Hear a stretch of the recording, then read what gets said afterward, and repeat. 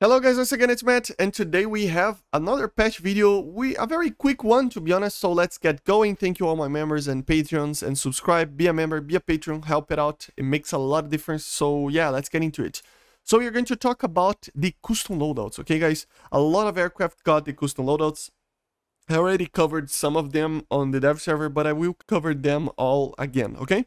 So first of all, the Harriers, or the AV-8A, the AV-8C for the US got the custom loadout. So remember, you cannot have bombs and missiles. It's because you can create a custom loadout, okay? And a lot of people don't know about this for some reason, but yeah. For example, you can create a very asymmetric loadout if you want to. Why would you do that? I have no idea, but in this aircraft at least, but you can, you know? Come on, processing operation. So yeah, as you see, a very asymmetrical loadout, different bombs in different places with missiles and stuff. So very weird. Remember the AV-8A also received that. Then the F-105B actually received that, which is very, very cool. Now you can actually create some very weird ones. So for example, let's try to use this. I don't know if it can. Yeah, I can. So I don't know why would you do that, but because it's just chaff, but still pretty cool, right? This chaff was actually used for against the S-75s, you know, but in Vietnam, but still. So you can use napalms, for example, together with bombs in here, together with a 3,000 pound bomb over there. So you can create anything that you want. You can be creative, but there's not much to talk about, to be honest, because these aircraft already had kind of a very good loadout, you know. So there's some of them that are very good, but still. The second one, the third one, are the A4s finally got them. So yeah, let's take a look. The A4s are pretty good because they can take a lot of different things. So yeah, this is the B variant, so it doesn't change much, you know. You can take still the normal stuff that you normally carried on it, you know. It doesn't change much because of the limited pylons that you have. Let's take a look on the E early. Yeah, this is more like it. So you have more pylons, so you can take the A9s, obviously. Then maybe some napalm, for example.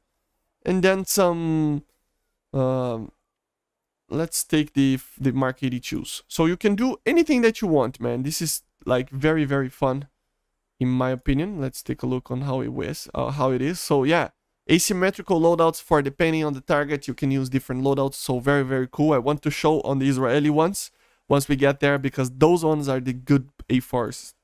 Because yeah, Gaiji never added the good A4s for the US, which is a problem by itself, but yeah. Then the British got some, so the Harriers, obviously, the GR3, for example, here. So as you see here, Harrier GR3, it is a little bit better than the US, I think, in the way that the bombs are, but still, not too much. Then the Buccaneers, both of the Buccaneers actually got a new custom loadout as well, so now you can actually use. Let's try to see if it works. Countermeasures. Bombs. Let me get the best bombs out of here. I mean, let's take the 500 ones. Just because of it. Yes, man, you can actually do this. Alright, so this is actually a good thing, man. You can actually take the countermeasures, which are large caliber, by the way. So it's the big ones, so it's the effective ones. Together with a full loadout and a missile, for example. Or let's try to do another one. Let's see if I can take more bombs. Yeah, I can take a full loadout of bombs together with one chaff flare pod, you know. So that way it is asymmetrical, as you see, but that way you can actually have a little bit more bombs, you know, and still be able to protect yourself, because, you know, not having flares in the Buccaneer is kind of problematic, and having 104 countermeasures, it is kind of too much as well, you know. It's kind of a seagull here, like screaming on my window. I hope you guys are not hearing that, but I don't know. It's a very weird seagull because I am like, I don't know, like 300 kilometers from the sea. So What is a seagull doing here? But still. So yeah, another one is the T2 and the F1. So let's take a look. It doesn't change much, you know, as you see, especially on the T2, it doesn't change much. I mean, the good part is on ground battles that you can actually take rockets together with bombs, obviously. This is probably the best thing about this on this aircraft, on the T2 itself. Remember, the new T2 also will have this. So yeah, pretty cool. And then we have the F1. Let's take a look on the F1. The F1 should be a little bit better, yeah. You can take, I don't know, you can take anything that you want here, man. You can take 3 AIM-9s for some reason. And then, I don't know, you can do whatever you want. There's not many possibilities in some aircraft, and there are many in others. So, yeah, depends on the aircraft, right? But pretty cool as well. Then the Vautours for the French. So there's, I don't know if it's every single one of them. Let's check. So this one, obviously, the A. Let's check the B. You can create, yeah.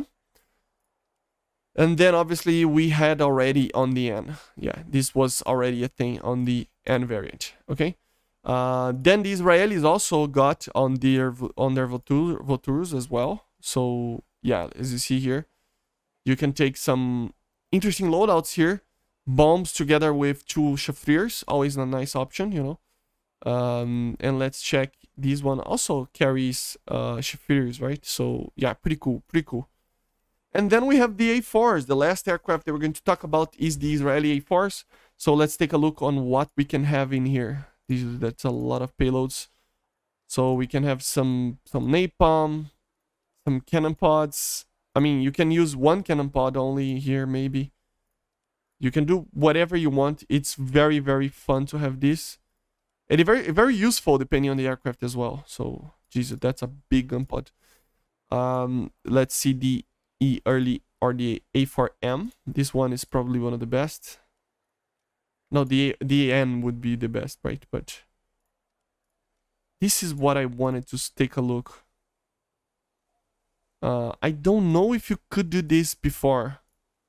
I don't remember. I think you could, but there is one option that I really want to take a look on the end, but still. So as you see, pretty good. The 3 guided bombs there. And then we have the A4N, which is basically the best variant of the A4. And now we can have it. So Chauffeur 2, because it's better than the AIM-9. Then the AGM, probably. Yeah. And then Mavericks. Yes, you can do it. This is amazing in a squadron battle or even in a normal battle or air-to-ground battle, you know. It will be amazing. You have 2 bombs, you have 3 Mavericks, and you have 2 guided missiles for helping out. If you really want to, you can even take out one of the Chauffeurs and add more stuff here. But this is just pretty good, man. Look at this. Just amazing, amazing. Pretty good. Yeah, guys. And there is another little feature that you have to consider. A lot of aircraft received basically the fire extinguisher, you know, that we got. So, for example, the Hunters, a lot of British aircraft, the Lightning. So many of them have the fire extinguisher, the Javelin, the Scimitar, the Seahawk, Attacker, if I'm not mistaken, the Swift. There's a lot of aircraft here. Let's see the Attacker. No, the Attacker is not. It's just not researched. The Buccaneer also receive it. So there's many aircraft. The Jaguars. So many aircraft receive it. So check it out there as well, okay? But hopefully you enjoyed the video. And I see you guys on the next one. I will be starting from now on the vehicles videos, you know, so the Q5L, the MiG-21 base and stuff like that. I will be doing video on every single aircraft that was added. So make sure to subscribe, be a member, guys, helps a lot. Be a patron. Links are in the description. And yeah, make sure to subscribe and bye, guys. See ya.